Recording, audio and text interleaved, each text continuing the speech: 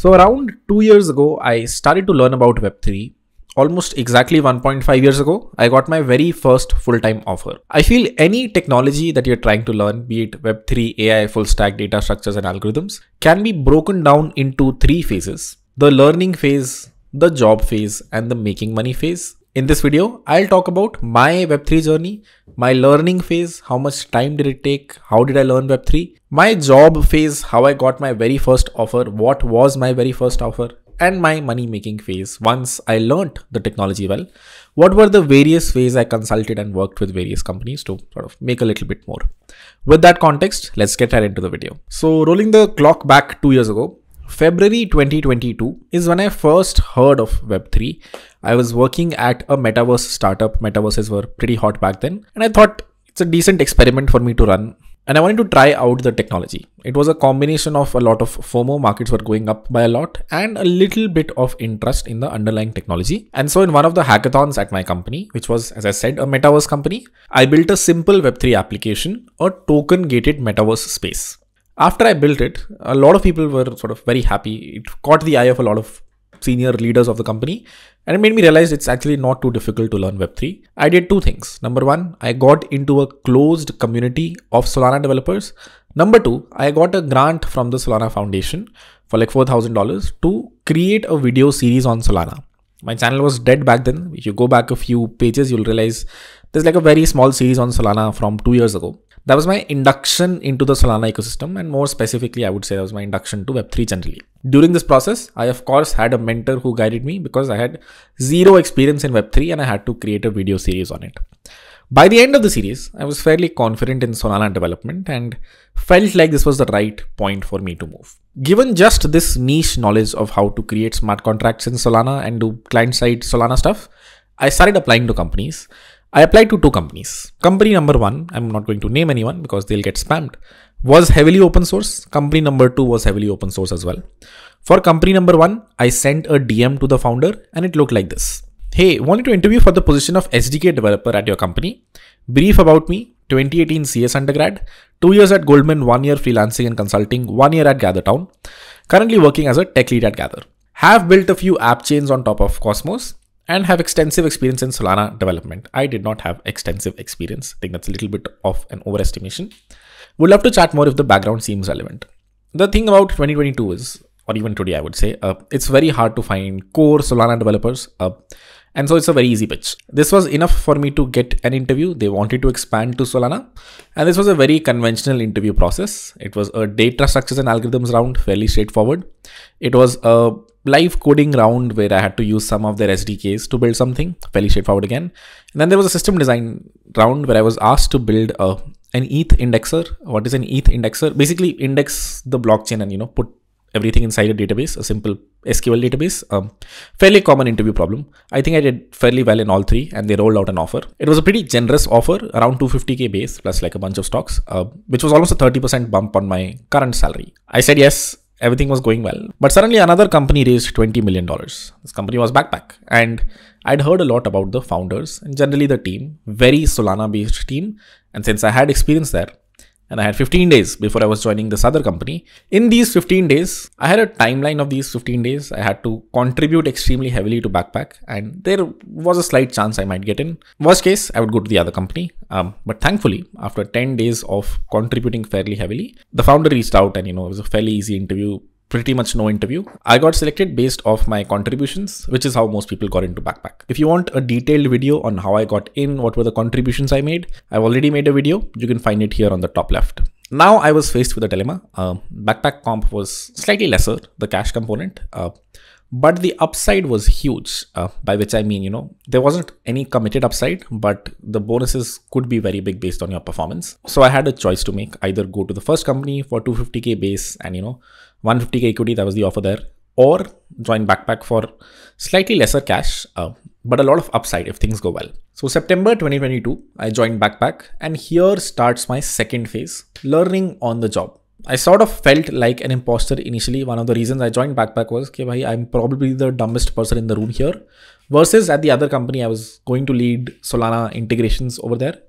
So it was a fairly obvious choice for me to join Backpack, even though the base salary here was slightly lesser. An interesting story here is, okay, 10 days after I joined, FTX collapsed, and FTX was one of the majority investors in Backpack. A lot of Backpack's investment was in FTX. So suddenly the amount of runway that Backpack had dropped down by a lot. So it became increasingly obvious, at least to me personally, I need to work really hard, else, my job might be in danger. So the next 6 months was pretty much a lot of overworking. I worked from India for a bit and then moved to the US, worked there for 2 months. All of this was leading up to a very big event at Backpack called the NFT Mint.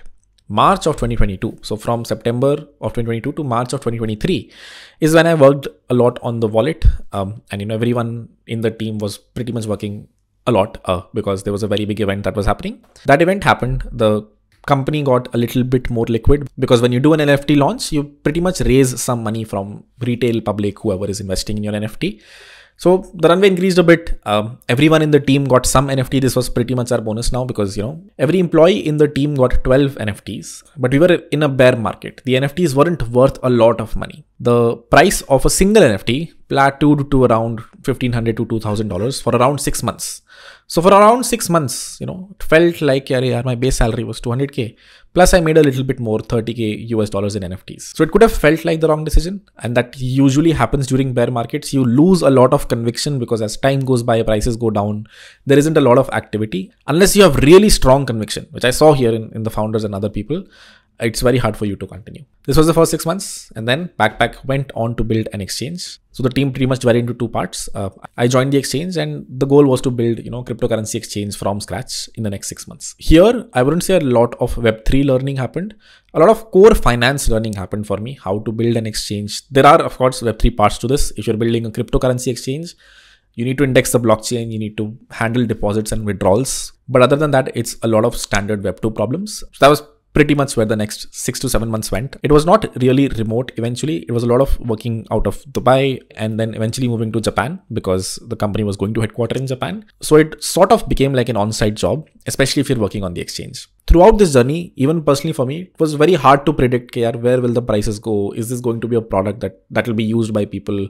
Is there even a need for a new exchange? But my boss told me once, this is the time when most people go back to their Google and Facebook jobs, leave Web3 forever. And pretty much that thing has stuck with me since, whenever a bear happens, which it will, just because we're in a bull currently does not really mean, there won't be another bear market. After so many cycles, it's fairly obvious that, this cycle will sort of keep on continuing because there are legitimate use cases that are coming up now.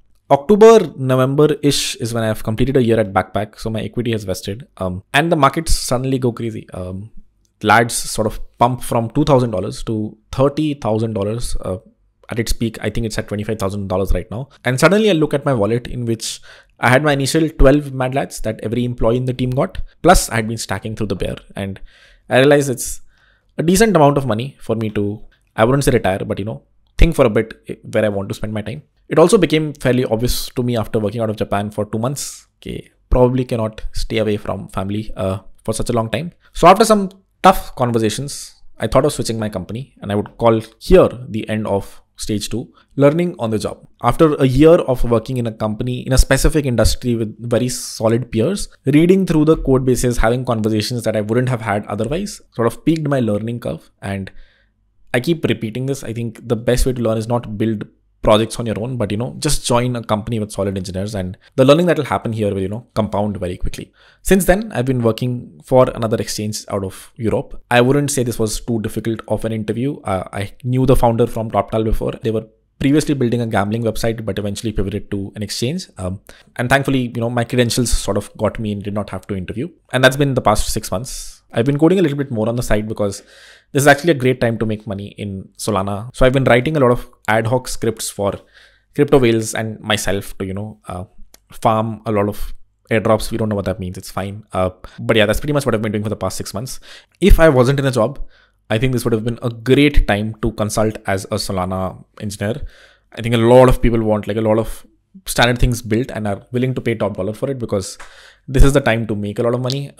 A few good examples here are a lot of token launches that are happening. A lot of times these token launches are being done by people who are not very technical.